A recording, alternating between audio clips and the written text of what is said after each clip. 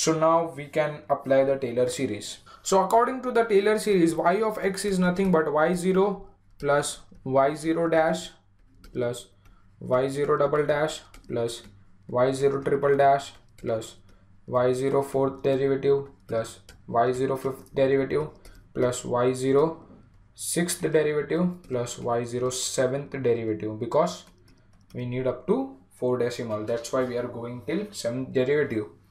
Here we have h upon 1 factorial, h square upon 2 factorial, h cube upon 3 factorial, h raised to 4 upon 4 factorial, h raised to 5 upon 5 factorial, h raised to 6 upon 6 factorial, h raised to 7 upon 7 factorial. Now we need to find the value of y at x equal to 0.4. So y of 0 is 0.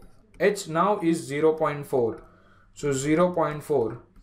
y0 dash is 1 plus 0.4 square upon 2 factorial.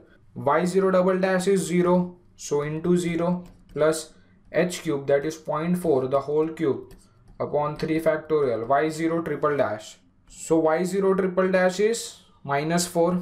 So into minus 4 plus h raised to 4, that is 0.4 the whole raised to 4 upon 4 factorial.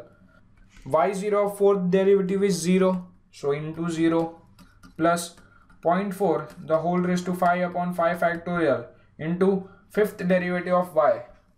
And fifth derivative of y is 32. So into 32 plus h raised to 6, that is 0.4 the whole raised to 6 upon 6 factorial into y0 of sixth derivative.